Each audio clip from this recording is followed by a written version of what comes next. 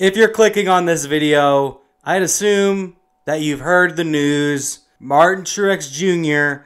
is retiring at year's end. So I thought I'd make a video going over his career a little bit, paying some respect to Martin Truex Jr., an all-time great driver, and also talk about who could potentially be driving that fourth car for Joe Gibbs Racing in 2025.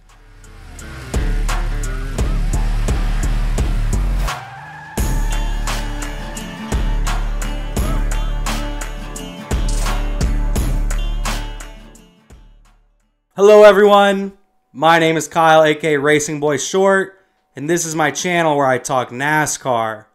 NASCAR news and everything NASCAR. If you haven't already, I would appreciate you subscribing to the channel. I do multiple NASCAR videos throughout the week. Also, give me your thoughts on this video. What did you think about Martin Truex Jr.'s career? What was maybe your favorite moment from his career? Plus, who do you think is going to drive for Joe Gibbs Racing in 2025? So today, it was announced that Martin Truex Jr. is retiring from the NASCAR Cup Series. I feel a little bit on the fence about this just to start off with. I think Martin Truex Jr. definitely has something left in the tank. I would also consider him one of my favorite people in the sport. I wouldn't say necessarily one of my favorite drivers, but he's one of my favorite people in the sport. It just seems like he gets along with most people. I've seen the way he interacts with fans. He's just a really great guy, a really great race car driver, of course, as well. No doubt about it, in my mind, he will be a first ballot Hall of Famer in the NASCAR Hall of Fame. But this just checks off another popular, strong driver in NASCAR that has retired over the last 10 or 15 years.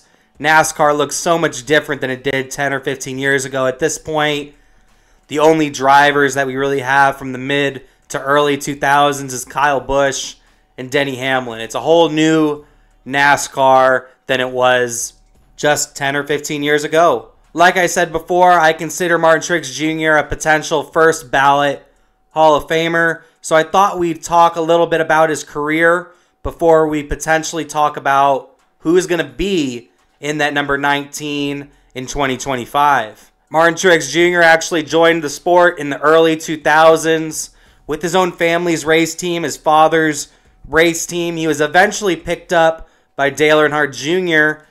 to Junior Motorsports. At that time was known as Chance 2. He was quickly making a name for himself as he went on to win 2 Busch Series championships before getting to the Cup Series. He moved up to the Cup Series with DEI, Dale Earnhardt Incorporated, ended up getting a win at his home racetrack of Dover Motor Speedway. But after that win at Dover, it seemed like a good portion of his career was a lot of hardships, a lot of difficult places to potentially even work at for the driver of the number 19. As a young driver, he joined a race team that was beginning to fall apart from the inside out. I'm talking about DEI, Dale Earnhardt Incorporated. Was only there for just a couple of seasons before DEI merged with Ganassi Racing. He moved on to a new race team with a new manufacturer in the sport, being Michael Waltrip Racing with Toyota. We finally began to see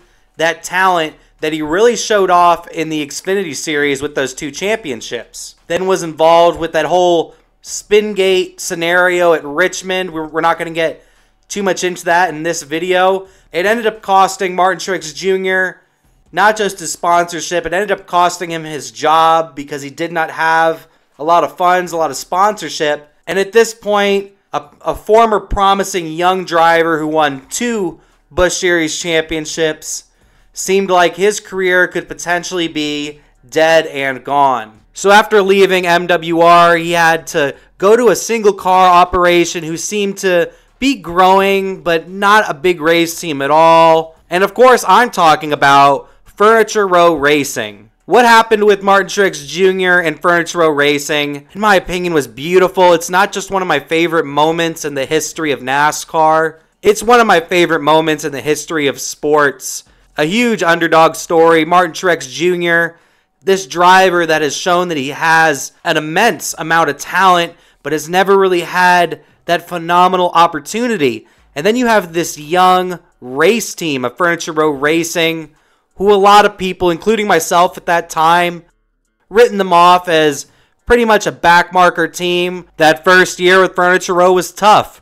It was really tough for Martin Truex and the team. They ended up figuring out an alliance with Joe Gibbs Racing, and I really think that helped up their performance pretty huge and ended up giving a great opportunity to Martin Truex Jr. He was actually finally going to be racing a quality car. For the next 2 years, he was getting wins. He was proving to drivers and race teams that Furniture Row Racing and Martin Truex Jr. aren't just here to get a couple extra bucks and have a little bit of fun on the weekend. They're here to win races and win a championship. Then in 2017, he got it. Martin Truex Jr. won the 2017 Cup Series Championship with Furniture Row Racing. Like I said, one of my favorite stories, and not just NASCAR, but all of sports. I love these underdog stories. And then around a year after this championship with Furniture Row Racing, and it was announced that Furniture Row Racing was going to close their doors at the end of the 2018 season. A real big shock and a big surprise from the sport. At the end of the season, Martin Truex Jr. moved on to the number 19 for Joe Gibbs Racing, bringing his crew chief, Cole Pearn, along initially. And that's where Martin Truex Jr. has resided ever since, has gotten a good amount of wins, has been competing for championships at Joe Gibbs Racing, won the regular season championship just last season, and this year it's kind of the same thing. Martin Truex Jr. is a championship contender this season, has been strong all year, has yet to get that victory, but has been really competitive. We'll have to see if he's able to go out on top with the championship. But a great job by Martin Truex Jr., a phenomenal career. At this time of this recording, he has 34 wins, including 2 Coca-Cola 600s, a Southern 500. Unfortunately, was never able to get that Daytona 500, even though he came real close to edging out his current teammate of Denny Hamlin 1 year. I want to get everybody's thoughts, though. What did you think about Martin Truex Jr.'s career? And overall, what was your favorite moment for Martin Truex Jr.'s career? Mine has to be that championship with Furniture Row. I think that's the low-hanging fruit. But some of you may say when he won at Dover for his first race, or maybe even when he won at Dover and then his brother won the Xfinity Series race. That was a great moment as well. All right, now that we got the Truex talk out of the way, we'll miss Truex, but the question is, who replaces him at Joe Gibbs Racing? Who drives that 4th entry at Joe Gibbs Racing? And I would assume there's potentially even more candidates than the ones I'm about to name, but I would consider 5 legitimate candidates to drive for Joe Gibbs Racing in 2025. Let's start with Chase Briscoe. Chase Briscoe has been rumored, from what I've seen for the most part of the last month and a half, to drive the number 21 for Wood Brothers. But over the last week and a half, we've heard these talks of Chase Briscoe could be a top candidate for that number 19. And Bob Pockrass even reiterated yesterday, after the potential announcement that was forthcoming, that Chase Briscoe is the top candidate to drive that number 19. And actually, it makes a lot of sense. Chase Briscoe brings in sponsorship and dollars to the race team. He's a great team player from what I hear. And I also hear he's one of the hardest working drivers in the sport. He's there working with the team at the shop day in and day out. The second candidate I have to name, a young talent, probably one of the most popular, well-known young talents in our sport right now. A lot of people are pointing at this guy at being the future of NASCAR, and that would be Corey Heim. Corey Heim, of course, already part of TRD, the Toyota Racing Development Program, racing over there at Tricon in the Truck Series, has had much success. In my opinion, has completely dominated the Truck Series this season and also looked extremely strong last year, getting a bunch of wins. So I would definitely keep your eye on Heim Time potentially taking this spot, as like I said, he is a young talent, and I know a lot of teams and all 3 manufacturers would probably love to have Corey Heim on one of their race teams. The next candidate will be Noah Gragson. Noah Gragson has been rumored to be talking to a bunch of race teams, including Richard Childress Racing, Front Row Motorsports. Noah Gragson is clearly a talented race car driver. He proved that in the Xfinity Series, and he's done really well this season with Stewart-Haas Racing. He also brings a little bit of sponsorship. I wouldn't say he brings as much sponsorship to the table as Chase Briscoe, but that is if Bass Pro Shops doesn't continue. And what I think next year, Bass Pro Shops ups their sponsorship on Noah Gragson, ups their money spent on Noah Gragson racing in the Cup Series. Bass Pro Shops has had a long-lasting relationship with Noah Gragson, and with Martin Truex Jr.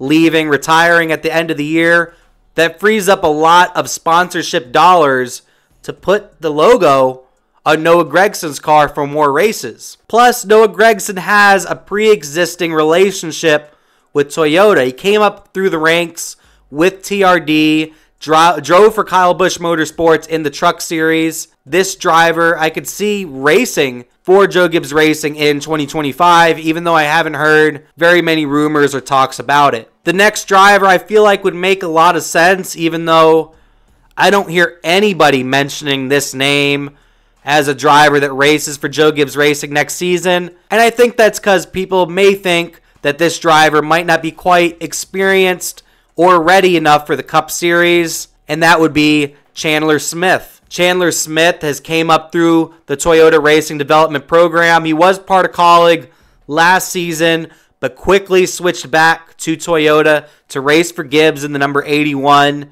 in the Xfinity Series this season. And this season overall, I'd say, has been a successful one for Chandler Smith. I'd say the last month and a half, maybe even 2 months for Chandler has been pretty difficult. He hasn't looked as strong as he did at the very start of the season, but he's already part of Joe Gibbs Racing. He's came up through the program, and he shows that he has a lot of talent and a lot of potential.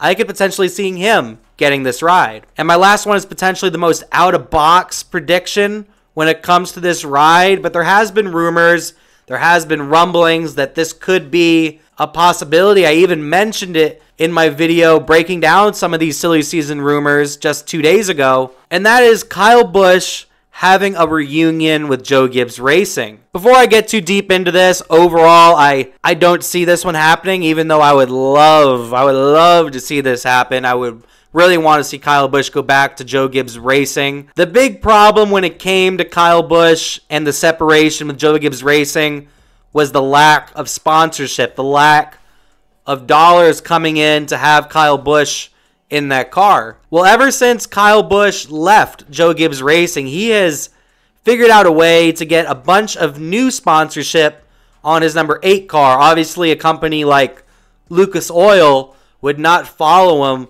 to Joe Gibbs Racing. I would also count out probably Cheddar's, maybe even 3Chi. I wouldn't say he has enough sponsorship to fill up a whole season, but with the rumors of Kroger moving over to Joe Gibbs Racing, I don't know if they actually ever made that official, but there's been a lot of talks about Kroger going over to Joe Gibbs Racing.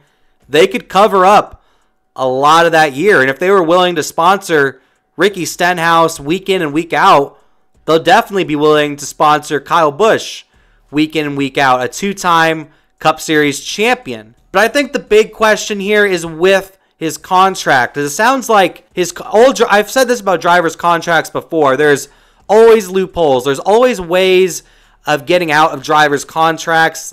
These contracts are written for either the team or the driver to pretty much leave whenever they please. Not all of them are like that, but a good amount of these driver contracts are kind of like that. You've noticed that over the years. There's always drivers that leave their contract early, whether that's going to a new team or just getting let go from their contract because of performance or sponsorship issues. But the way Kyle Busch contract sounds like it's a 2-year deal. We're getting towards the end of that 2-year deal with a 3rd-year option. So I'm not sure exactly what that entails. I would assume that's a driver option where Kyle Busch can decide if he wants to stay or go, or it might be a team option. I'm not exactly sure on all the details, but it's just something to keep your eye out for. This is a possibility. Like I said, highly unlikely that Kyle Busch has that reunion with Joe Gibbs Racing for 2025, but it is on the table. I would say there is a possibility of it happening. But give me your thoughts down below. What did you think of the 5 candidates I gave you? Which one of these 5 do you think is most likely to end up at Joe Gibbs Racing in 2025? And is there potentially a driver that I didn't even mention that could make this move to Joe Gibbs Racing in 2025 that you think will drive for JGR? But that'll do it for me. Congrats to Martin Truex Jr. on a wonderful career. Thanks for watching. My name is Kyle, aka Racing Boy Short, saying peace.